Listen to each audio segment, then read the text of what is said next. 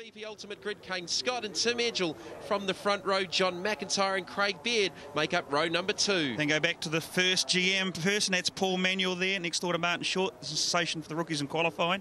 Eddie Bow, and then another Commodore of Andy Booth. Then we go back to Andy Knight and Wade Henshaw, 9th and 10th on the grid, 11th and 12th, Angus Fogg. There's one of the big stories, the championship leader alongside Matt Lockwood.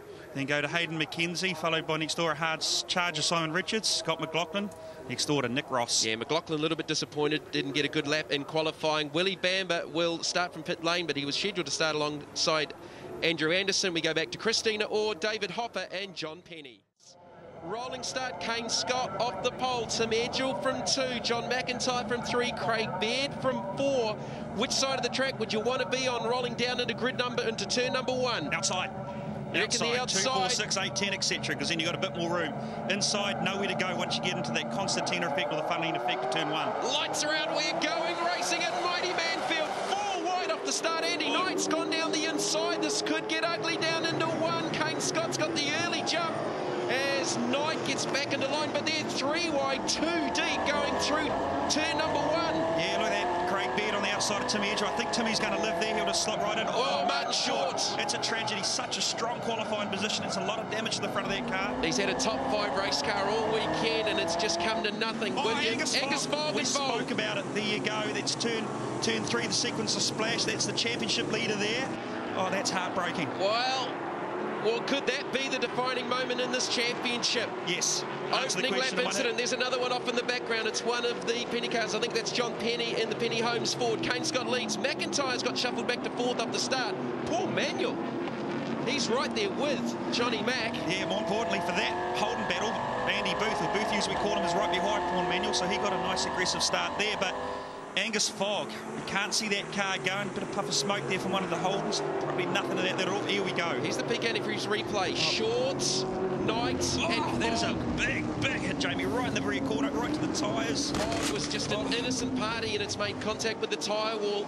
Yeah, I made comment he had to survive turn 1, and it's exactly what I was referring to right there. Just got collected by Martin Short, who was already sideways. It looked like he'd got a touch from behind. Here it is. To be on board with Short. There's the clash with Foggy. Yeah, Andy Knight just slipping through there, so all the boys trying to adjust for position. It didn't work out the way they'd planned. Well, that's championship changing stuff. Advantage now to Craig Baird and certainly John McIntyre. How will it transpire at the end of this race? We've still got 10 laps to find out. Andy Knight with a big start down the inside. Could you believe that? 4 wide off the start down into turn number 1 on the front straight? 100% can believe it. Been there, been part of it. Didn't particularly enjoy it myself when it was happening to and around me, so I'm glad I'm on this side of the fence now. But that's the battle there now for the championship, is essentially going to be between Craig Baird and Johnny McIntyre, for the simple reason being is that Angus Fogg's got to start from the back of the next race. Yeah, so really up against it. He knew he wasn't happy after qualifying, knowing he would have to start in the middle of the grid. And that's, as you've alluded to, Mark, where a lot of the action tends to happen. And he was just wrong place, absolutely wrong time. So Kane Scott, he's been pretty dominant all weekend. Got double waved yellows down there at turn number 1. So no passing down there, obviously. No, but where all of these guys, in particular the leaders, have got to be very careful.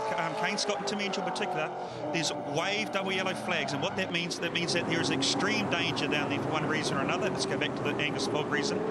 These guys, Jamie, are lapping at 1 minute 12.9. It means they're not slowing down for that flag. The officials will be honing in on that. These guys have to be careful. They've got to make some attempt to slow down for that corner. I'm not seeing it. Well, they're right on lap record pace, 1:12.810, held by Angus Fogg, set here in 2008. Now, Foggy, has he extracted himself? No, he's gone off again. That is out of the final corner, Dunlop, and he's going to go into the pit lane. There's no other option. You see all the debris and everything. That's going to become a factor as well, because these guys are going to be going through all the debris left behind right about right now. So Foggy's obviously gone off trying to get back to the pits. Yeah, unless he had a flat tyre and decided to drive all the way around in the grass, which they do just to help get the cars back. Here's old Boothie, certainly got his race face on. Andy Knight just in front of him. Wade Henshaw in the background doing a sterling job there. Well, as you heard from Henshaw, they replaced a dud shock overnight from qualifying. It was certainly a spectacular qualifying lap. There's Boothie down the inside of Andy Knight for the Sixth position. Is he running in a little bit too deep? Knight's going to try and cross him over off the exit. Should have the line, all leaning on each other. They're still side by side. No, Boothie gets it. Here comes Wade Henshaw.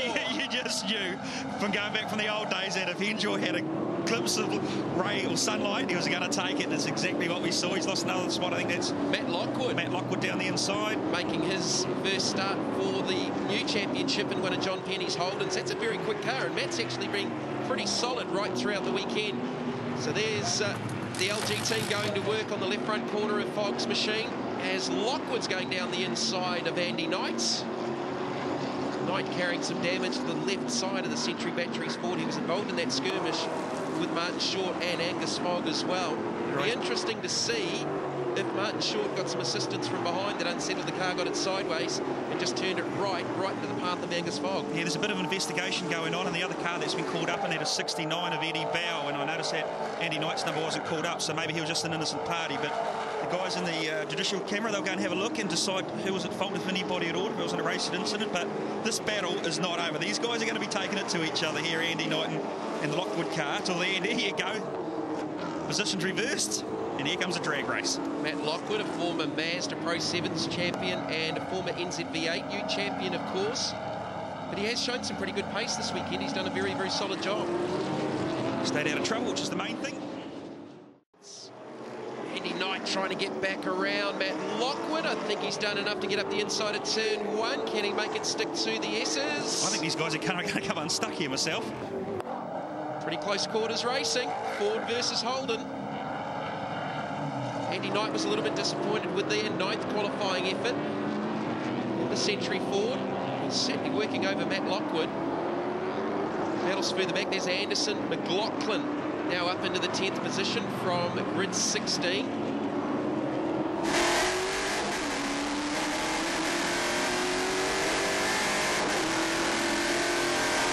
Can he get around Andy Anderson and get to that 9th position?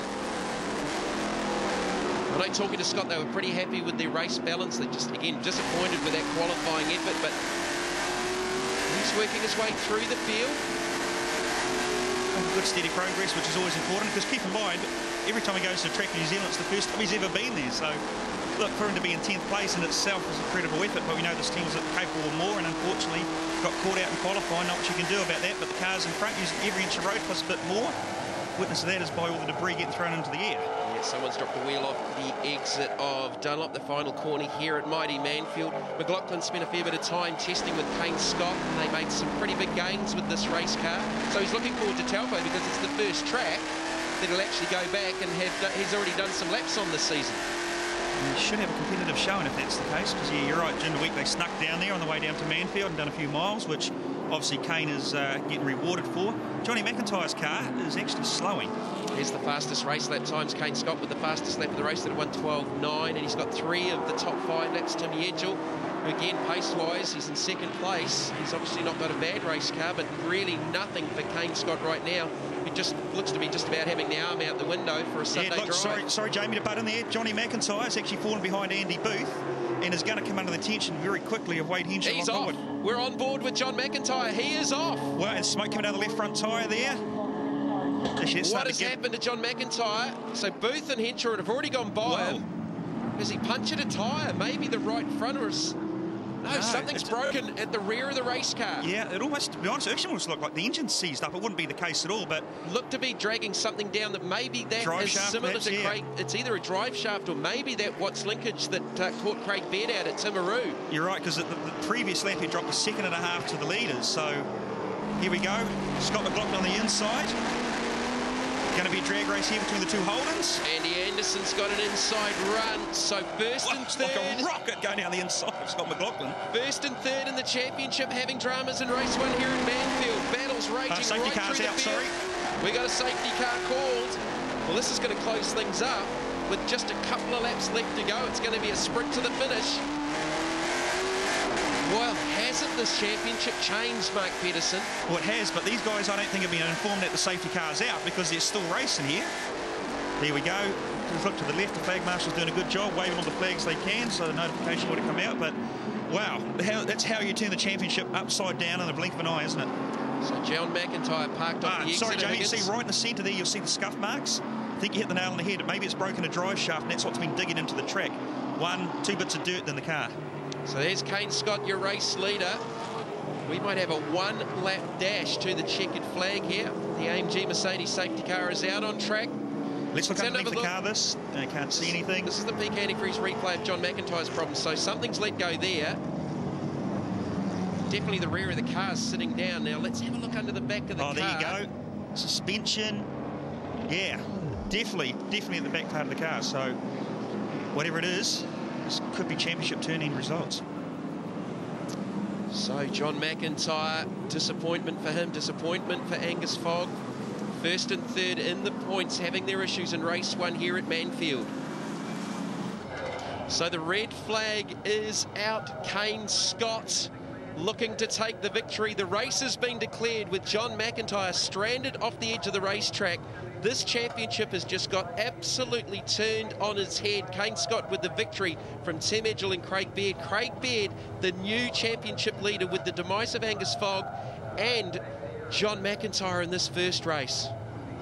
Well, what a first race for the NZV8's from Manfeild. A red flag bringing out an early finish with Kane Scott taking the victory, Tim Edgell in third, Craig Baird fourth, followed by Andy Booth, Wade Henshaw and Andy Knight. Problems for first and third in the points. Angus Fogg with some crash damage from an early lap crash, and John McIntyre with a very, very costly DNF.